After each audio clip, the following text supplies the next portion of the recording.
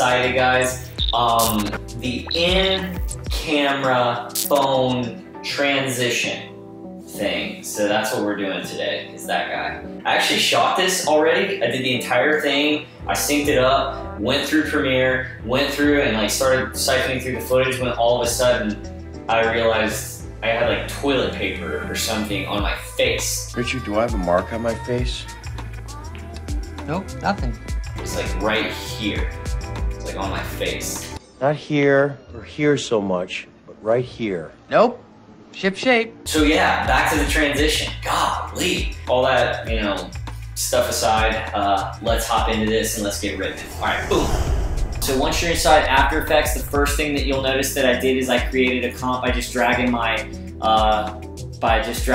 first shot into the comp. And the first thing that I'm gonna go ahead and do is probably trim it up a bit so I have exactly what I want to use in my shot, and maybe right about here works for the transition or whatnot. And we'll just do a short version of this. And I'm gonna go ahead and bring in my other clip and set it underneath that you can see right here. And then let's go ahead and trim this work area down a bit so we are just working within those parameters in the timeline.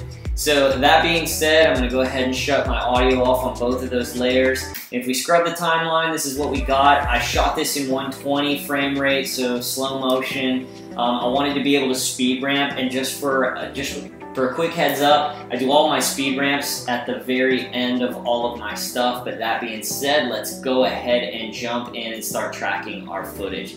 So first things first, if you guys don't have FX Console, go up to your effects and presets window and just type in Mocha, dump that on your first shot, set your resolution to full so we can get a proper track inside Mocha, and select your Mocha. I always like to go to the end of my timeline when I'm dealing with this with a phone like this, and just because I get more information in there. But if you want to, go ahead and start tracking around your tracker markers inside of your phone model. This gives Mocha enough information to get a really good proper track. So I go to the end of my timeline, get that set up. I'll name my layer screen track up, and let's go back to the end, and then double click and then rename it screen track. Hit enter, select perspective because we're gonna want that on the phone as well, and then we can go ahead and hit track back. This is gonna take the longest. All right, cool. So our track is finished and we are good to roll now, guys. One of the things that you wanna keep in mind, if you scrub the playhead, you can kind of see back your track. So next thing, go ahead and hit show surface tracking data so we can go ahead and set our parameters for making sure that our constraints for our corner pin are set up when we add that information and we add our tracking data back into our secondary layer. So I'm gonna do this really rough. If you're doing this for any piece of footage, make sure that you really kind of fine tune this and get all of that set up the way that you want it to be. But that being said, this is a really cool tip and trick. Go over to your layer properties and go down here to insert clip and select logo. And then if you hit play through your playhead, you can see exactly what, with the logo placed, it just kind of inserts a Mocha logo into your track to give you an idea of what your footage is going to be doing. So it gives you an idea if you screwed something up or if it's still on point. It looks great, right? So awesome. Our Mocha track is set. Hit save. We are going back into After Effects now. So you can go ahead to your tracking data inside your effects panel right here and select Create Track Data. You can go ahead and select that screen track and hit OK. You're going to see all of your information update and your corner pin get set on screen and on canvas. So boom, I just went into 100% just to kind of zoom in there for you guys. Alright, so everything's been set, but you're going to notice you don't really see anything other than that being set, right? So we have a few things that we still need to do. And the first thing is first, and that is to pre-compose our secondary shot. And we want to leave all of those attributes inside the actual layer so that we can control them and they actually update for us on the canvas out here. So let's go ahead and call this screen transition. I'm really picky about capitalization and nomenclature, so anyways, go ahead and hit OK, and you can go back to your phone shot if you want and select corner pin supports motion blur, select the layer that you're targeting, which is your screen transition, and let's go ahead and apply that export. Now, you're going to notice nothing changes other than the obvious, right? That you can see that something happened, but you can't see anything. So if you close your first shot, your phone shot, you'll notice, boom, your track's already been set. I'm gonna go ahead and set this back down to quarter so you can see this play through and scrub through faster. So boom, I can see that it's tracking, that's obvious, and a cool little tip and trick to make sure that your track is actually working the way that you want to is to go ahead and turn on your layer at the top and select your opacity and go ahead and set it down to 50% and then scrub the playhead and see how everything's lining up so far. Looks good, we seem to have a proper track, awesome, we're already on our way. Alright, so go ahead and set that opacity back to 100%. And the first thing that we're going to want to do is to go ahead and key out our green screen. Now here's something to consider. My RGB keyboard in the background faded to green at a certain part when I was doing the the keying out. So this kind of sucks. It can be fixed by a simple mask and a mask track by you know, just tracking that and subtracting that mask information. And you can fix that a little bit later. We're gonna do it a little bit dirty style. Yep, Michael Scott hashtag that's what she said. But anyways, we can fix that. So that being said, let's go ahead over to our effects and let's pull up our key light tool. I always use the built-in animation preset under image and utilities. With key light, key cleaner, and advanced fill suppressor. Go ahead and drag that to your phone shot layer right underneath your Mocha track. You can close up your Mocha track and we are going to go ahead and key this out. Select your greens, boom, you'll notice that disappears. I'm going to scroll in here. You'll notice that it's also targeting my keyboard. That's fine, we'll fix that later. Let's open up your screen gain and let's open up your screen map. Two tools that I always use. So you'll notice right here there's some stuff still left. Let's push the gain up a little bit so it bumps up how powerful we want our screen to be, or that color and what it's targeting. So it's kind of like an audio gain. It boosts it up a little bit, right? So let's go over to our view and let's select screen matte so we can see this a little bit better. Let's set that to full. And you can see we have some cleanup to do just a little bit. I like to bump up my blacks just a little bit. Maybe bump down the whites, and then maybe even add a bit of that softness back in, set my screen softness to 0.5, and then that looks pretty good. I always go to my key cleaner, and for the sake of this tutorial, you can pretty much leave everything at default and it works phenomenally. So before I select the advanced fill suppressor, let's go back to our intermediate results so we can see it live, and then set your settings to full so you can see the resolution, and go ahead and hit your advanced fill suppressor as a default, and you'll see right there off the bat, man, you get a really clean key out of everything. And if I was to scale this back up to 100%, just scrub through the playhead, and I'm still set to full, but if I set it to, like, let's say thirds, hopefully it'll kind of run through. You can see that our key is already looking really solid.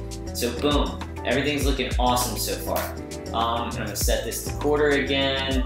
The one thing that you'll notice again that I'm going to draw attention to is my keyboard lights are now gone because we've keyed out that color, right?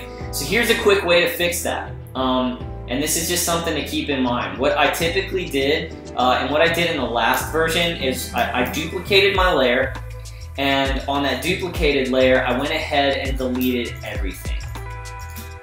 So boom, all of that stuff's gone, right? So here's a cool little technique. So on this duplicated layer, what you can do is you can scroll in here and you can start masking out just the area that you want to target for the key, right? So make sure that just the green gets targeted.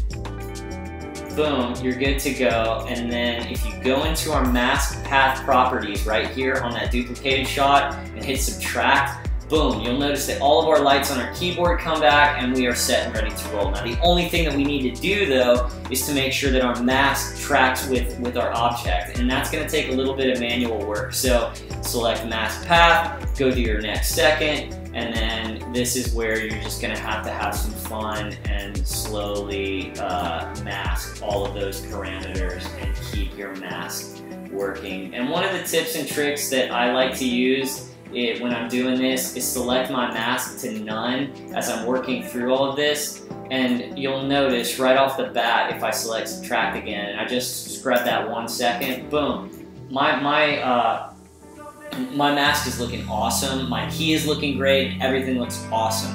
At this point, we're on our way. I'm gonna delete that for the sake of the tutorial so you guys can kind of fly with that on your own, but the next thing that we need to do is figure out our endpoint for our transition, right? So let's scrub the playhead. I'm gonna say right about here is when I'm gonna want this to start. So I'm gonna say, okay, awesome. This is about where I want my playhead to be when we start this transition. Now there's a few different ways that you guys can tackle this. You can tackle it by opening up a new camera and use your camera to set the position and parameters and object orientations for your camera to fly into the screen, or you can set a null, or you can animate your actual footage, whatever it is that you want to do. But yeah, that being said, there's a couple different ways to do it. We're going to use the null technique here. So right about here, I think that's where we said, yeah, so right about here is where we're going to make our null. So go ahead and create a new null object, sit it at the very top. We can rename this null transition or null movement, whatever you want to do. Just name it whatever you think is awesome. I'm going to rename my footage to original, and then this is going to be screen transition. Okay, cool.